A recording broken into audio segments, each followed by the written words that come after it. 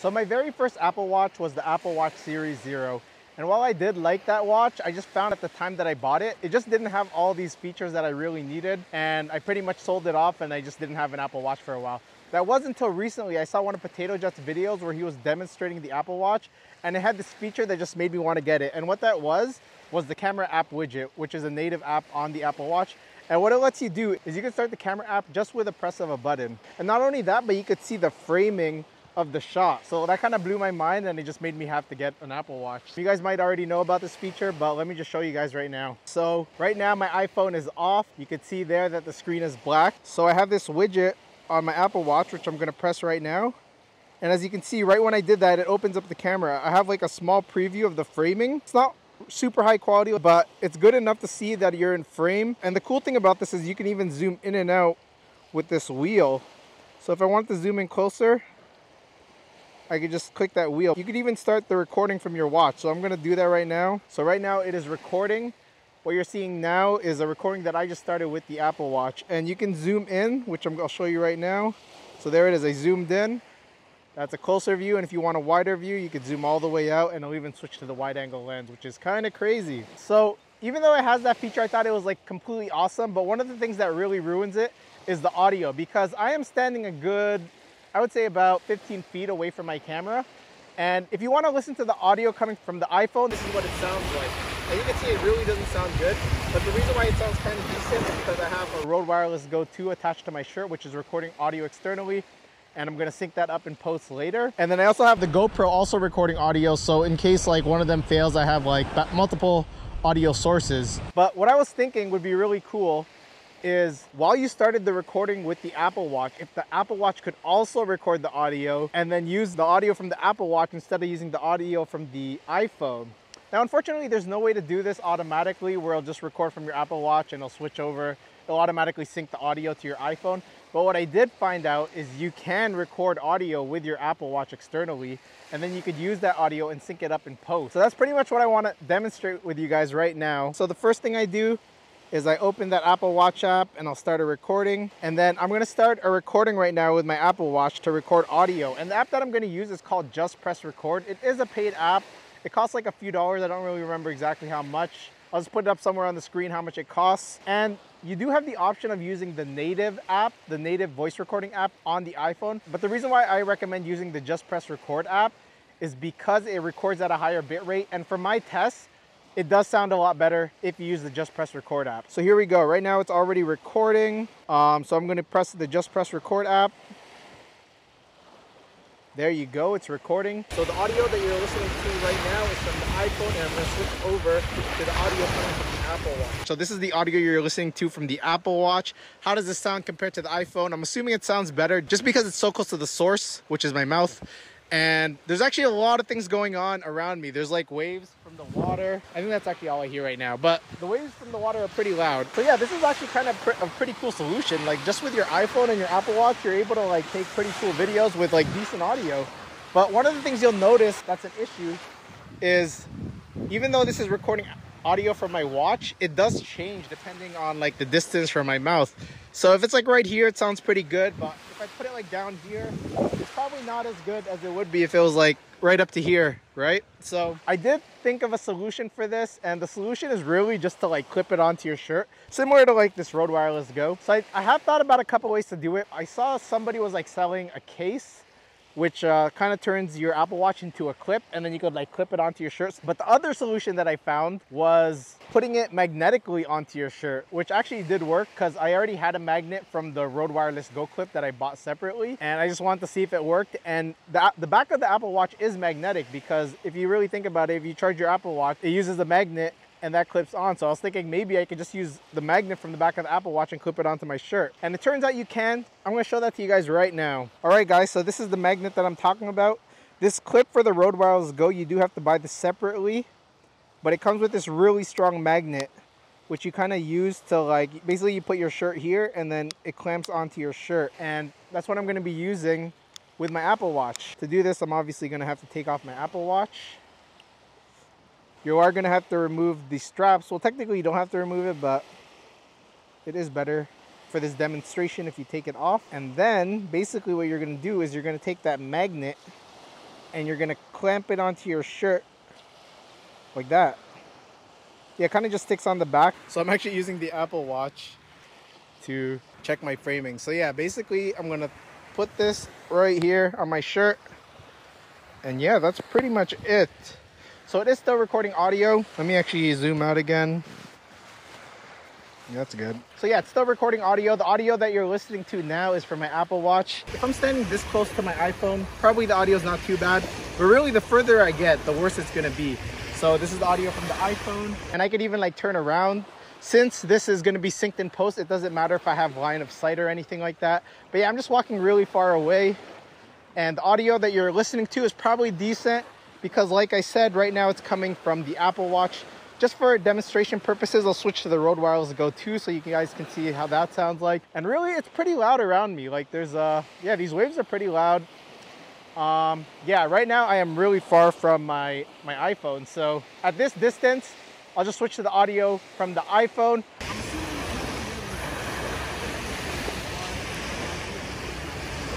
I'm assuming you can't even hear me right now because it just seems like I'm pretty far. And these waves are pretty loud. So again, I'll switch back to the Apple Watch. This is the audio that you're listening to from the Apple Watch. I'm assuming it sounds like relatively good because it's pretty close to my mouth. And for my testing that I've done previously, it works pretty well. So once again, just for demonstration purposes, the audio that you're listening to now is coming from the iPhone. Testing 1, 2, 3. Now I'm gonna switch over to the Apple Watch. This is the audio coming from the Apple Watch. Testing 1, 2, 3. And also, just to test that one more audio source, I'm going to switch over to the Rode Wireless Go 2, which is clipped right here to my shirt. This is the audio now that you're listening to is coming from the Rode Wireless Go 2. Testing 1, 2, 3. And yeah, how does that sound? I'm really curious because I've actually never tested all three at once, so it'll be interesting. All right, guys, so we're back to the editing room, and I'm just going to show you really quick how to sync the audio that you just recorded with your Apple Watch to the video from your iPhone.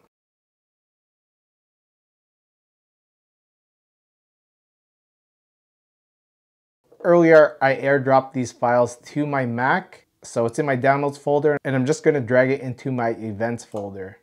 So there it is now in my project. So the cool thing about the Just Press Record app is that any recordings get automatically saved to iCloud Drive, so you don't even have to go to like your Apple Watch and like try to transfer it over.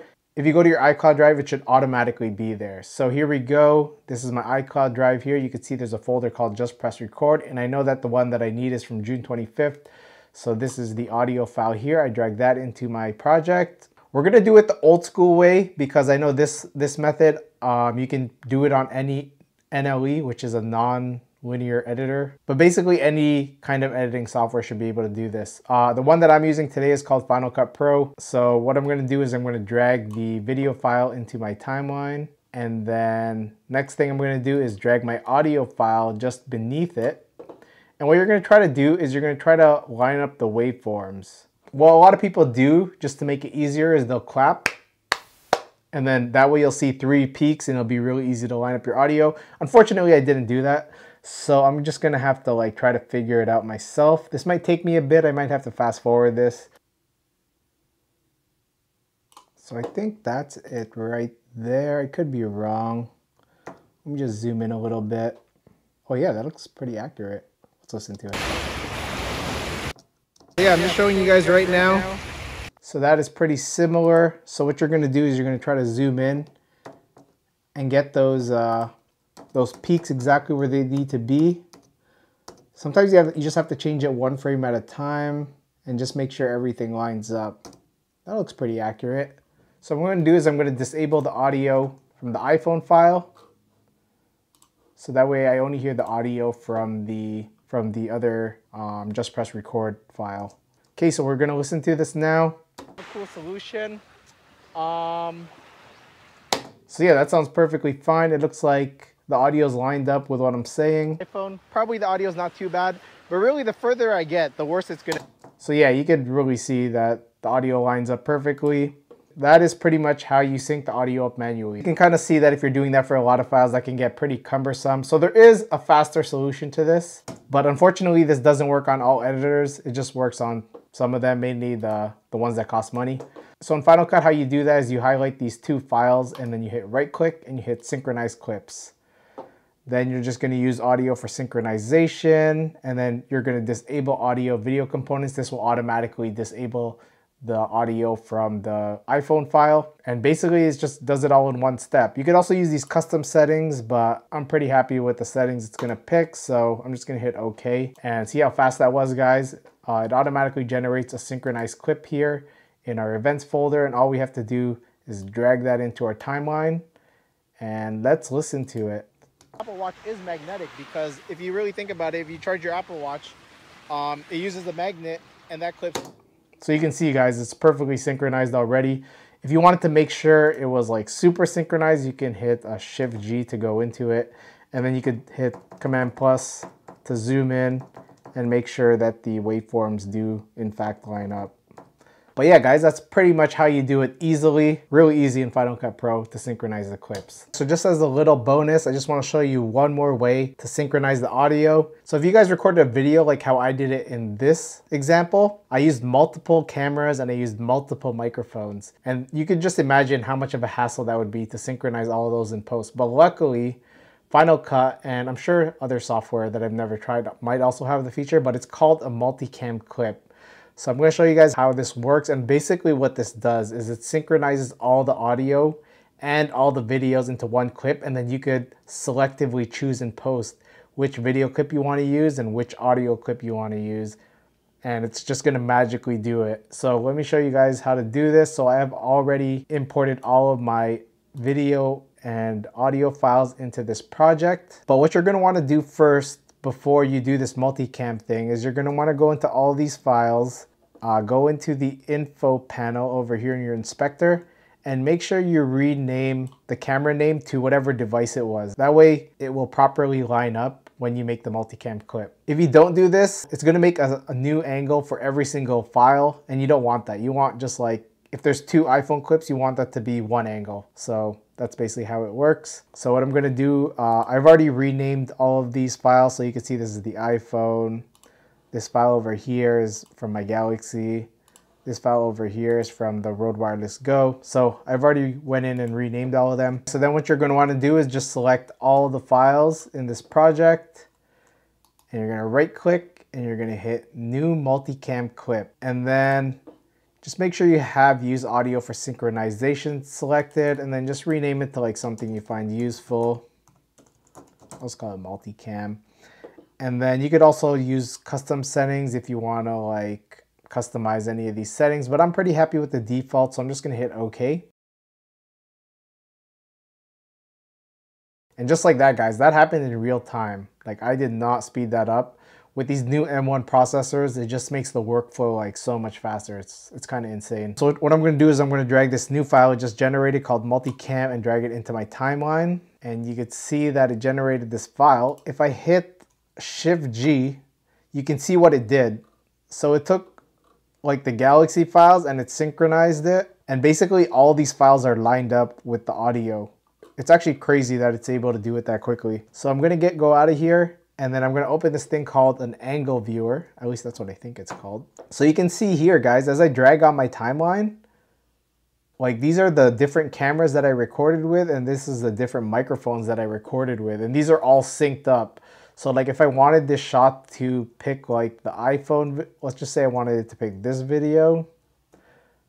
And then I wanted the audio to be from like my Rode Wireless Go. I would just pick the Rode Wireless Go. So right now it's using this video with the Rode Wireless Go audio. So let's listen to it.